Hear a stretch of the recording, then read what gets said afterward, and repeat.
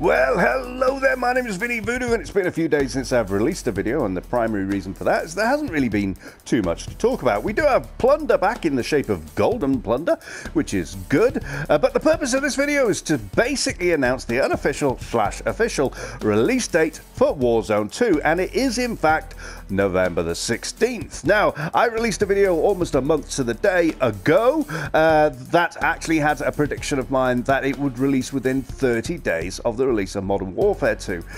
It is within that window, and it's actually a lot sooner than I thought, if that date is to be believed. And I think it is actually accurate.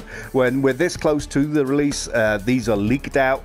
They're unofficial, because it gives them a chance to actually move it should they need to work on it a bit longer. But it probably will be November the 16th for Warzone 2, which makes sense if you think about it, because they are both going to use the same battle pass. So the longer they leave it to release Warzone 2, the more of a disadvantage you'll be if you only play that game to complete the battle pass. So that's the official/unofficial date for that. Now, I have another video lined up in the next couple of days to talk about some of the newer stuff that's in Warzone 2, such as the fact that you'll be able to swim, and that vehicles will have deformation and some sort of destructibility. They won't just blow up.